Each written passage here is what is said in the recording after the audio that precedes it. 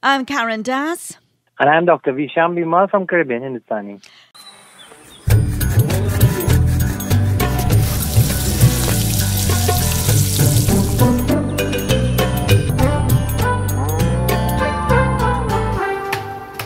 Well, we had such a wonderful week. Uncomplicated, trouble-free words. So let's go with our first word, Turkey.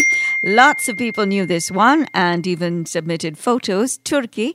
But I know it's more than just a tuft of hair. There's something deeper, a deeper meaning behind Turkey. So let's go with that, Dr. Bhimull.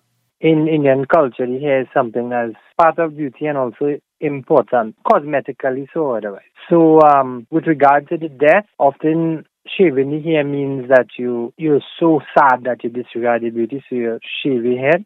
But also in Hindu philosophy, there are points what we call chakras. The highest chakra is the crown chakra. So it's believed that that would be like access point of that chakra to the external, physical, spiritual, or whatever dimensions that exist. So it's believed that, I guess, during morning you want to have control of your mind for the sorrow, but not only control regard the sorrow, because, I mean, as I said here, was quite important. Most people, if you don't know, would leave that chokhi on and continue to tie it.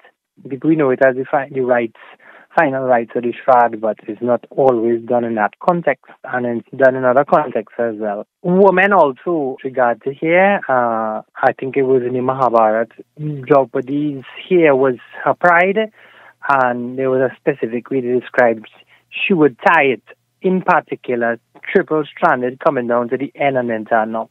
And for that same reason of control of mind.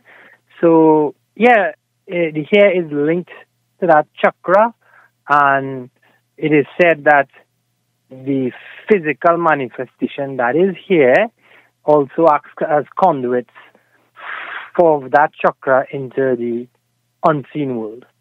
So we move on to our next Trinidad Bhojpuri word. We went with an outfit, JAMAA, JORAA, and some said JORAA, JAMAA. So the word JAMAA actually comes from pajama. I don't know pajama, what it is in the English world, but pajama is a Hindi word. You wear kurta pajama, kurta, top, pajama, pants. Pajama is black to make it comfortable. JAMAA comes from that root. JORAA is the name of the top, so JORAA, JAMAA, JAMAA, JORAA, however you want to say it, describes that specific suit that was worn. Now, one needs to understand how art, like clothing, changes with time based on revolutions, right? So that if you look at paintings of Krishna prior to the Mughal rule in India, and afterwards you'd see that the attire and the style was different. In the same way, when we look at modern Bollywood today, again, that is due to certain influence, media, what is the powers that be that would convince.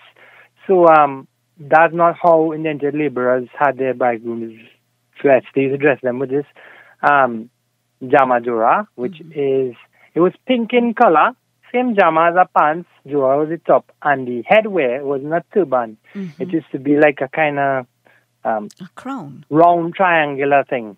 There's one message from one Viraj Singh. Very unique old-style wedding costume for the groom, usually baby pink or turmeric yellow. Full-length embroidered, complete with the Mor Mukut. The headwear, Sudhir says Mor. Mor is, so yeah, Mor is a peacock. So a Mor Mukut would be a mukut, which is a crown. Another word for crown. Mor Mukut means the feathered crown, peacock feathered crown. Let's move on to our Trinidad Bhojpuri phrase, DAMADOLWAH ka CHOKHA. DAMADOLWAH ka CHOKHA. I was surprised that some folks didn't even know Damadol. I thought that was actually really easy. But they figured out the chokha though.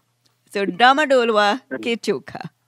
Damadol specifically is a Trinidad Bhojpuri where it comes from Tamaras in Patwa. It doesn't exist anywhere else in the diaspora. Yeah. So Baigan ke chokha, Damadolwah ke chokha, and so. So there you have it. Damadolwah ke chokha, simply tomatoes chokha. We move on to our Trinidad Bhojpuri word KHIRKEE. KHIRKEE. And many thought this sounded familiar and made reference to that Ashni song. Right, so khirki is a window. Khirki khole rahe sari ratiya. The window remains open all night. Is quite popular romanticism again metaphor. And we wrap up the week with a food-related Trinidad Bhojpuri word. And we went with GEERA. Really nice touch to the week. Dal would be incomplete without GEERA. Cumin? Jeera in Hindi and jeera becomes ja. It's also an ingredient in masala. Dal, yes, you're chunky with jeera, whereas you would really chunky chokha with jeera.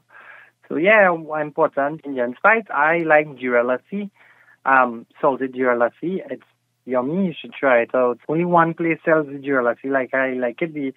That stall outside Grand Bazaar there, street food. Yeah, jeera lassi. Great. So we have just wrapped up another episode of Trinidad Bhojpuri Words and a Phrase.